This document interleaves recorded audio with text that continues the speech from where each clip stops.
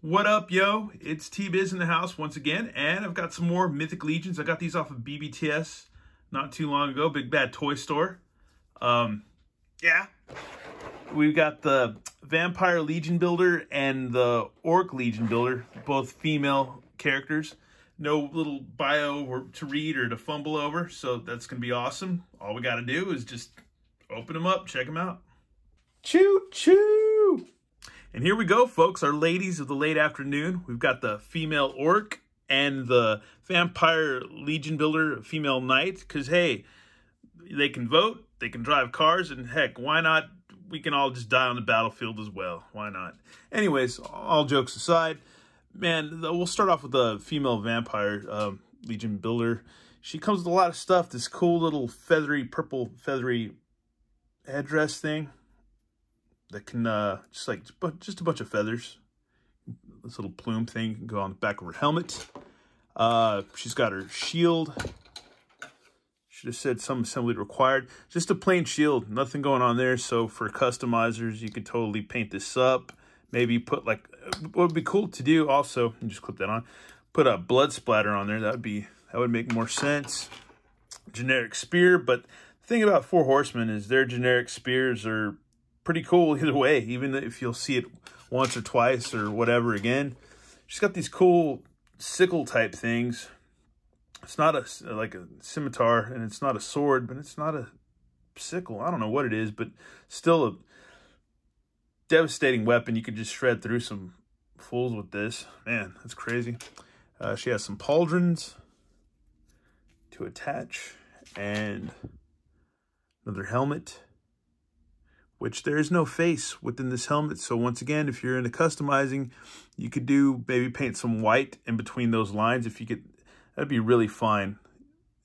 If you could possibly pull it off, which would, yeah, and there's the ears and stuff. But yeah, that would be really cool if somebody could pull that off. I don't know if I could. Once again, you get that generic wing attachment thing that goes in the back. And this thing for, I forget what you use this for, but they all come with one. She's got a spike instead of, I guess instead of putting the plume thing on her helmet, you can just put a spike on there. Which, I guess that's okay. I don't know. We'll see. We'll just check both.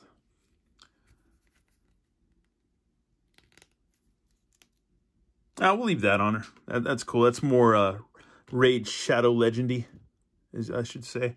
And yeah, that's pretty much all her weapons and stuff. She's got a decent generic shield, which, like I said, once again, their generic weapons are pretty awesome. And you got a little belt, just a plain little belt to put on them. And yeah, so there you go for her. And next up is the female orc. I love orcs. One of my favorite characters, well, not one of my top characters on Raid Shadow Legends, but one of my favorite characters is Zargala, as far as looks and go and stuff like that. And this is more like Zargala's little sister. Once again, these figures got awesome articulation as always. If you're in the know, you know what everything they can do. If you've been born under a rock, then maybe not, or live under a rock, maybe not so. But yeah, just always really good stuff with the articulation.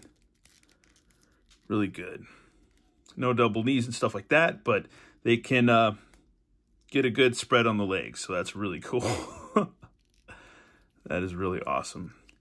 And you get, yeah, a good waist twist right there, and diaphragm twist, all that stuff. But once again, some stuff you might want to super glue on, like this right here. This little front skirt thing, loincloth, whatever you want to call it. Whoop. You just got to peg it back in like so, or you might just want to get some super glue and just super glue them in so they just stay that way. But yeah, just really always super good articulation. And got off track here. But yeah, with the weapons, once again, generic spear. But what I like about this spear is there's a lot of dirt and dust on it. Might be hard to see in my light, but yeah, there's some dirt and dust just kind of painted on there like a wash. She's got her, I guess, like some Terrence Trent D'Arby locks or braids. I don't know. Another belt.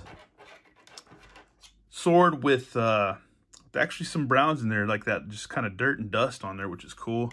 I like that. And generic axe with...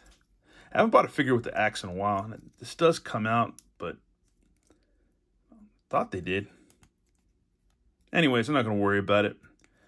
But yeah, some of this stuff you can take off or whatever on pegs. But anyways, that's neither here nor there. But once again, the cool wash, which I like, is awesome.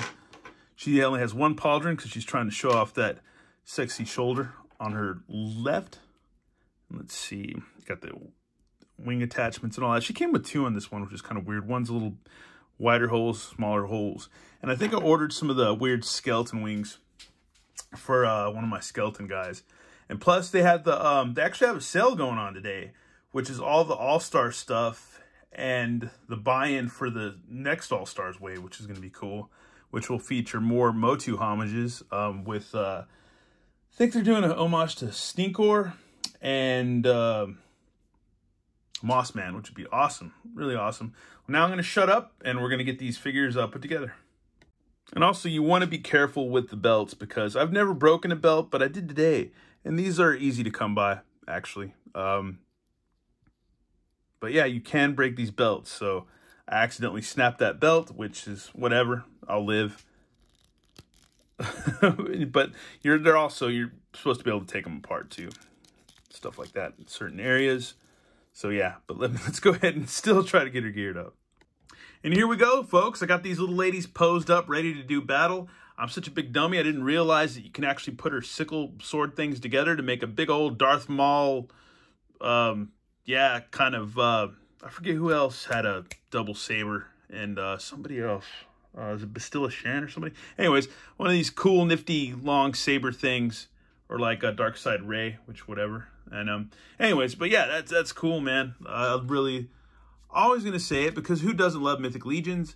And once again, you can pose the crap out of these. These are Legion builders, so usually they're a little bit cheaper, but the markup on BBTS, yes, is a little bit more expensive, like my brother AJ pointed out, which, yes, it is a little bit more expensive, but if you can't find them anywhere else, you know, you can really find usually a good amount at BBTS unless they sell out. I don't know if these are still available, but go check them out because they might actually have these figures still.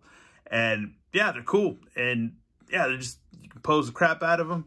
And once again, if, you know, for customization, the Four Horsemen, this is where they get you because they're like, well, we've got a lot of detail in the sculpt, but not a lot of paint on a Legion builder, which Legion builders are typically, I think, a lot cheaper too.